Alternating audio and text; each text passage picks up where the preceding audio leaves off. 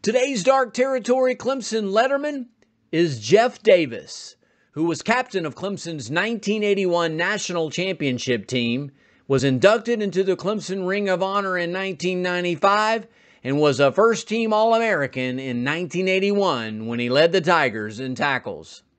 Davis was also named MVP of the ACC and was the defensive MVP of the Orange Bowl victory over Nebraska, the game that clinched the national title for the Tigers.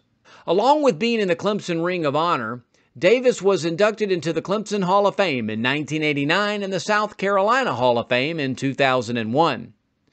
Davis was named to Clemson's Centennial football team in 1996 and was also inducted into the College Football Hall of Fame in December of 2007.